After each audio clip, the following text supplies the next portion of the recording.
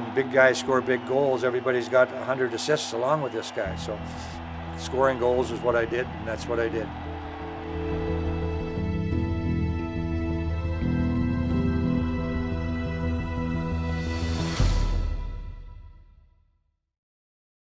All right, Gary, have a seat.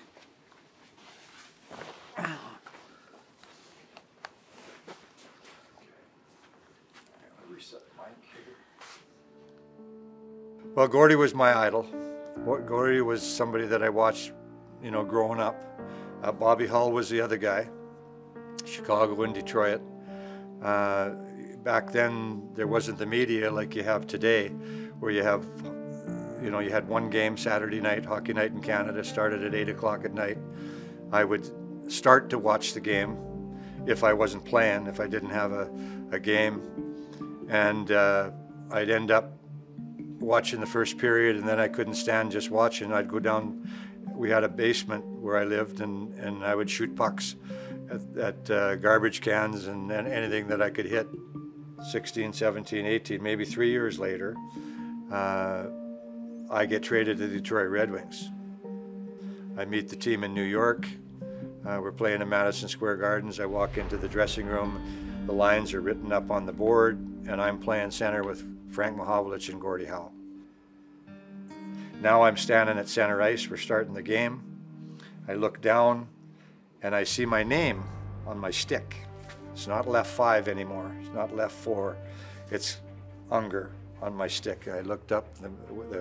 There's 21,000 people in Madison Square Gardens.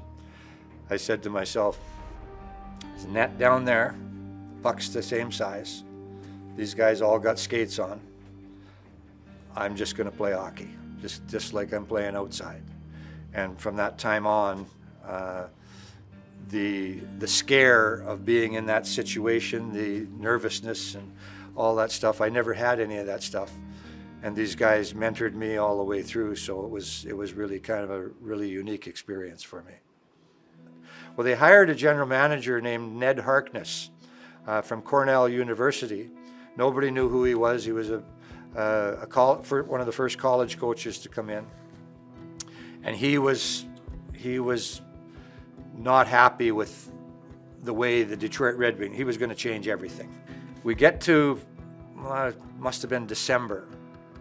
And without knowing it, professional athletes don't want to lose games. But without knowing it, we didn't want to play for this guy. There was 3 or 4 guys. They stood up and they said, we're not playing for this guy tomorrow night. If they don't get rid of him, we're not playing the game. While we were in that room, they passed around a piece of paper saying that we wouldn't play for this guy. Flew back to Detroit early in the morning the next day. On the little, you know, when you buy the papers, the Detroit Free Press, there was headlines were Ned Harkness fired his coach, but you can't read the bottom of the headlines. Opened up, got a paper. Ned Harkness fired his coach, now general manager. And he had this piece of paper. So if you look back to that year, he just started trading guys left and right. Guys were going all over the place. He called me in, the trainer called me in and he said, Gary, I don't know what they call the guy at the time, but he wants to see you. So I said, okay. Everywhere I went for about a month before this, I was getting traded to Boston. I was going here, I was going there. So I went in and I sat down with him and he said, you know, he said, Alex Delvecchio is going to be retiring here pretty soon. And he said, as long as I'm here, you're going to be my next captain. And I said, well, I really like that because I love Detroit. I love playing here. And 2 weeks later, he traded me to St. Louis. When I came to St. Louis, now I was in shape again. I don't know how many goals I had, maybe 10 or somewhere like that. And that was the only year that I didn't score 30 goals. I scored 28 and scored a bunch of goals with St. Louis when I came to the team. They traded for me. Al went back as a player, and Scotty came back on the bench. Scotty was the general manager. So I knew there was some things going on with the St. Louis organization because they were trying to change everything. I had played with Al. Al was in the Toronto organization with the Rochester Americans in the American League, and Al was one of my first roommates. So I knew Al pretty well when I came to St. Louis, and I think he may have had something to do with the fact of them trading for me. And I finished the season with Scotty coaching, and then I think Scotty went to Montreal then, didn't he? Yeah, and Al took over. I think Al was having trouble with Sid the Third, and Sid was a great guy. I love Sid. He was one of my favorite people. But I think Sid was getting into Al's ear and not allowing him to do what he wanted to do with the team, and that's why Al left. But if Al had stayed, it would have been a totally different organization back then, because he went to the Islanders, and look what he did in the Islanders. So, you know, there were some things that I didn't know about that was going on behind the scenes with Al, and that's when they started going through coaches. We had coaches left and right. I played with a guy named Mike Murphy. Mike's running the War Room in Toronto for the NHL. He was one of my favorite wingers. He was my right winger. Another guy was Jack Eagers, was my left winger. They both came from the Rangers. But every time I got a guy that I really clicked with as far as a winger, like Brett Hull and Oates, Gretzky and Yeri Curry, they always had two guys that played well together. What they would do with me was, we were trying to get three balanced lines. We were the top line, so they'd put me down with a couple of lesser wingers and put in another centerman there to make us have a little more balance on the team. So I was always playing with different forwards all the time, and then, not that they were bad players, but you get used to guys, and it really makes it a lot easier. So that's why I have more goals than I do assists, because of the scrambling around of the line situations. A lot of times when big guys score big goals, everybody's got 100 assists along with this guy. So it was a tough time, but I tried not to let that bother me, and scoring goals was what I did, and that's what I did. So 72, 73, 119 penalty minutes, which is more than Bobby had, more than Barkley had. Too. Well, you know, that's really funny, because Bobby and I were talking one time. It was after Bark had left. And I said, so you're really a tough guy. Because I fought those guys when I was with Detroit. I fought Bobby and I fought Noel Picard. One of the things that playing in Western Canada, you had to fight. If you were a goal scorer, somebody was coming after you. And I didn't need anybody to protect me. I learned how to fight when I was a kid. I wasn't looking for trouble, but if somebody wanted to go, and when I came up into the NHL, I was sitting with Gordy and Alex and these guys, and they said, listen, here's what you need to do. He said, we've seen you fight. I'd already had a couple fights with Detroit. He said, we've seen you fight. He says, here's what you need to do. You fight one guy on every team. They'll give you the respect. You'll get some room, and you'll score some goals. So that's kind of what, and I didn't do it on purpose, but when the chance came, I used to fight. So we're sitting around with Bobby, and I said, so you're a tough guy, eh? I said, I got more penalty minutes than you do. He said, wow, yeah. But I played every type of game that they wanted to play. When you get traded for a guy, there's a little bit of a rivalry. I go to Detroit, I make sure Red Barons is not going to score. You know, he's doing the same thing to me. I was out at the farm. Mr. Solomon was out that night. We used to go out for dinner with him every once in a while. He'd come out, and he said, I got to ask you something, Gary. He said, I got a chance to get Red back to St. Louis. He said, I know you were traded for him and all that stuff. I said, listen, get him back. I said, he was a leader here. He's a great guy. The guys love him. I said, I think that would be great for our team. So that's when they brought Red back, and I got to play with him and know him a little bit. We had a fairly tough team. We didn't get a lot of publicity. There wasn't the media coverage that there is nowadays, where all teams are kind of equal. The media coverage was coming from Philadelphia and from New York and from the East Coast. I mean, we went into Philadelphia, and nobody. I mean, if there was fights, we were right on the top of it. I saw Gasser spot Hound Dog Kelly, Battleship Kelly, Schultz in one game. So all of a sudden we had a pretty tough team and had some room to kind of move around a little bit. But Bobby and Pick and especially Gasser, they gave us that toughness. I was a little bit of a rebel at times. You know, I hated wearing a shirt and tie. I hated dressing up every game. I liked to be neat. But when I went to New York, we'd get off the plane and we'd go back to the hotel, and I'd put my jeans and cowboy boots on, and I'd walk around town. And if I ever ran into one of the coaches, I was getting fined because I wasn't dressed the way I was supposed to be dressed as an NHL guy. I was driving a motorcycle. I was riding horses. You know, I'm doing all this stuff. And Emil and I kind of butted heads a little bit. And as it went on, I started getting less ice time, switching the lines, all that type of thing. And it wore down on me as a veteran guy. You know, I was my own guy. You know, I wore some crazy suits back in the day, and guys used to talk to me about some of the stuff that I wore, and I said, listen, I don't follow the styles, I make them. So, you know, but I was a team guy right to the end. And then, and if you want to skip over this, we will. But one of the darkest days in Blues history, that Memorial Day weekend in '77. Well, that changed my life, totally.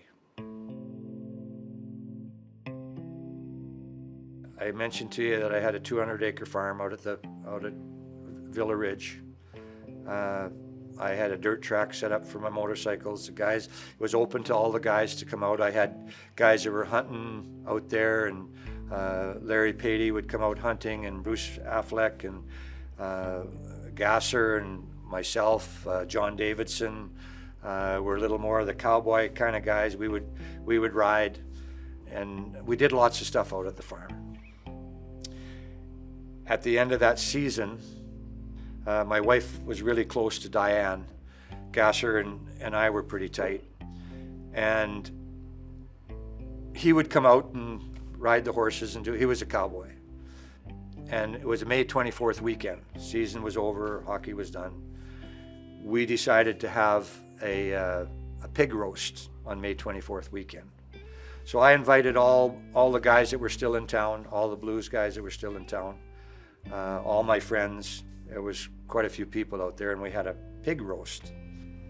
And it was in the afternoon. It was getting close to the time we were gonna eat.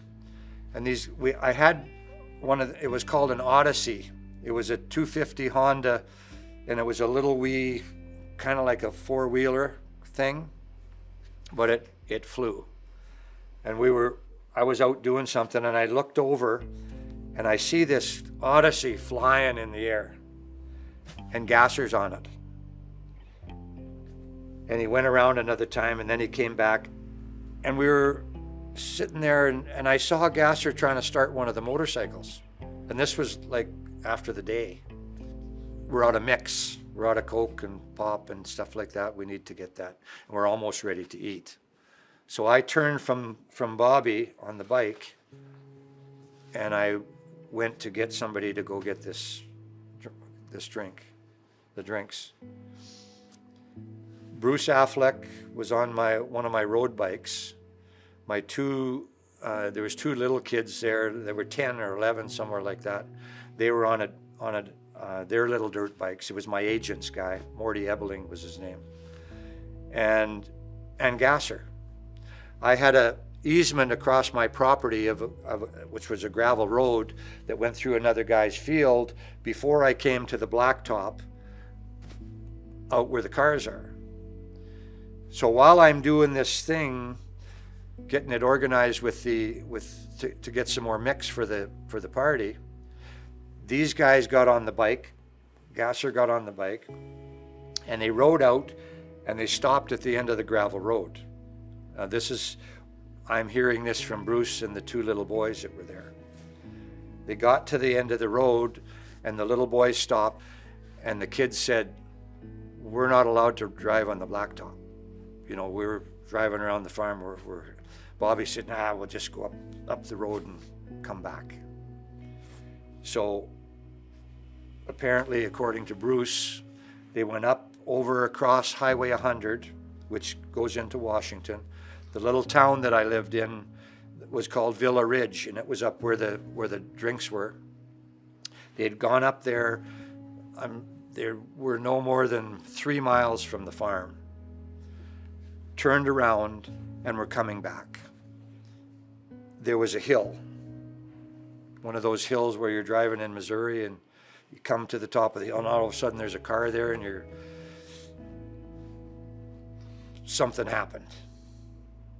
So now I'm at the farm, and I get a call.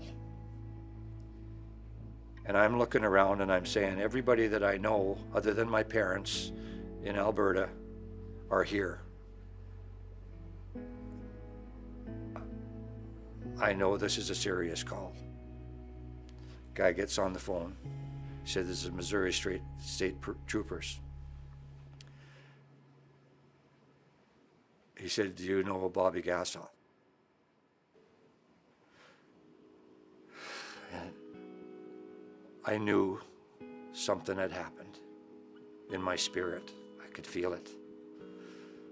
And all I could say was, "Is he okay? Is he all right? Is he okay?" And Bobby Plager came over. Diane was pregnant. She was, I think, 7 or 8 months pregnant with Bobby Jr.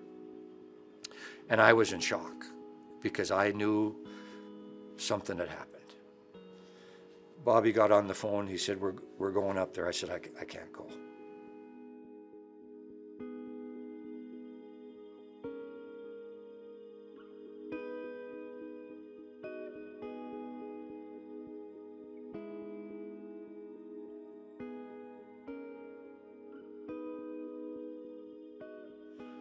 Bobby was the toughest guy I ever played with.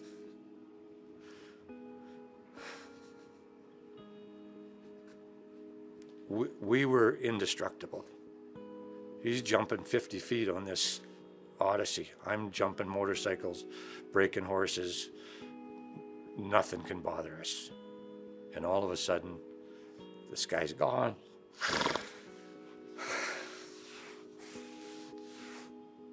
I didn't know where he went. I didn't know where I was. It was a start of me saying, I need to find out. I need to find out. Life isn't just about playing hockey. And that was the start of my spiritual journey.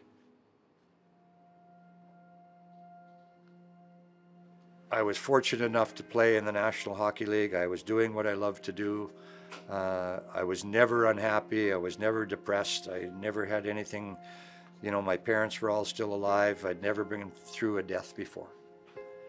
And all of a sudden I started questioning things. And I had a void in my life somewhere that I thought might have been a Stanley Cup.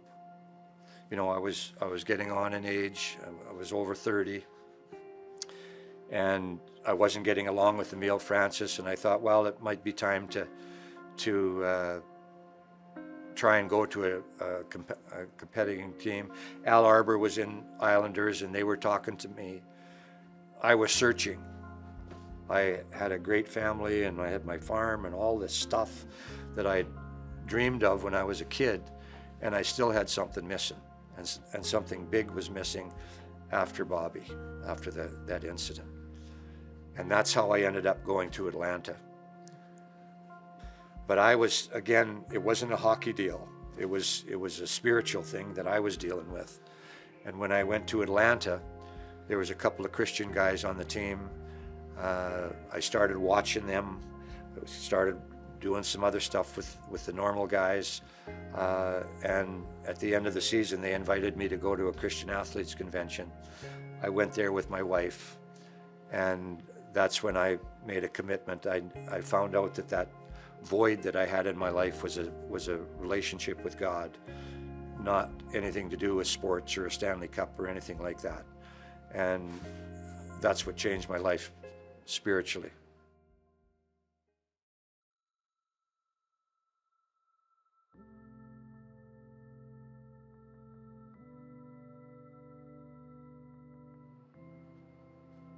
There's another spiritual side to this story as well. I have a sister that's 5 years younger than me that had polio, and she's in a wheelchair. Her legs never, her muscles never grew in her legs. She walked in braces and crutches. She was in a wheelchair. I was playing football and soccer and hockey and out, and she could never ever get out of this chair.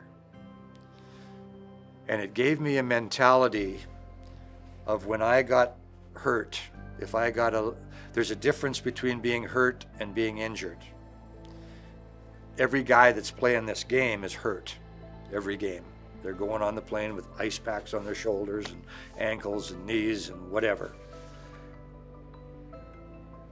Whenever I got to that point and I started feeling sorry for myself about anything, not even just about hockey, I thought of my sister, and I thought, what would I be like?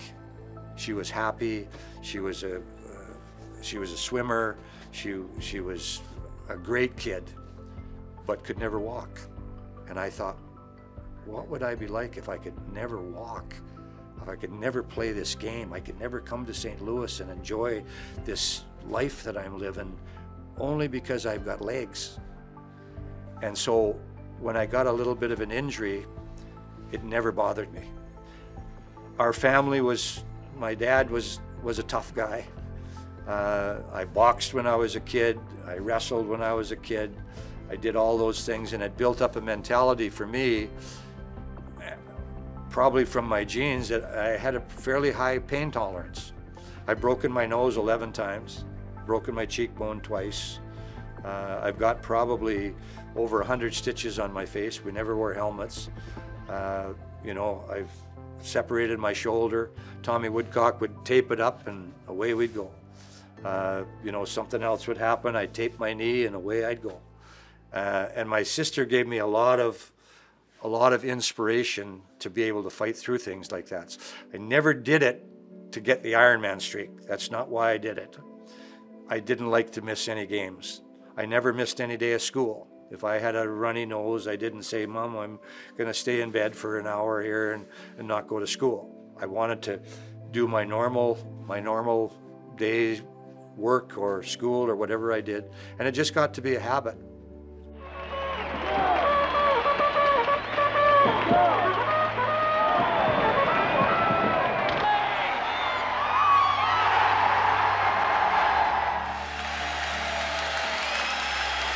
Everyone standing here at the arena. St. Louis has always been very special to me as far as the fans, and the fans in St. Louis, the people in St. Louis, the people that we met, the way the family was with the Solomon family, that were a tight family-orientated team. We did lots of stuff together. It was just a really special place to play. Totally different from a lot of the other places I'd been.